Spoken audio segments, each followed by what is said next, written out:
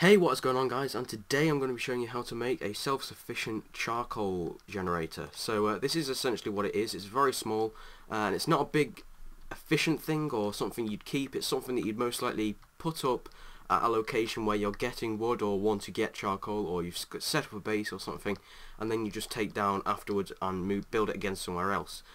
So it's very basic, but that means that it's easier to build and that it requires less stuff. It's also smaller.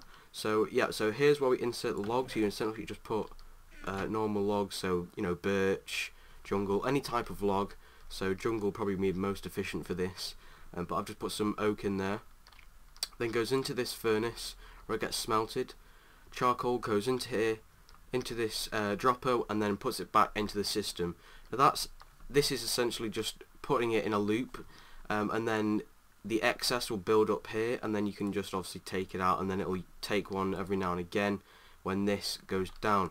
It's very efficient, but you do need to keep an eye on it or it will overflow and just not work. But as I said before, it is very simple design, and it's not one of those big advanced ones that put it in a chest. It's just retrieve it out of here. When you're done with it, take it down. So essentially, to build it, it's obviously chest, hopper, furnace, hopper, then a dropper and a hopper.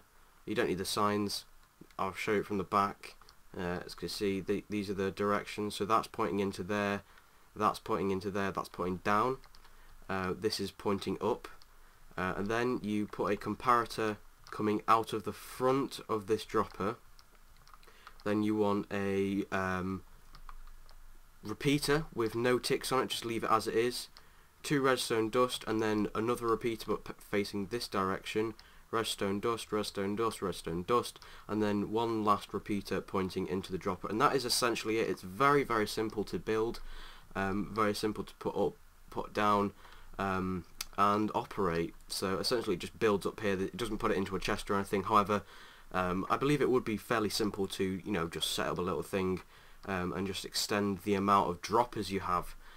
So then you can just put stuff into chests and make it, you know, automated. So this can either be something you can have in your house if you make it a bit better, by making it more efficient, because it isn't the most efficient way to build it, but it's the simplest, which sometimes can be better,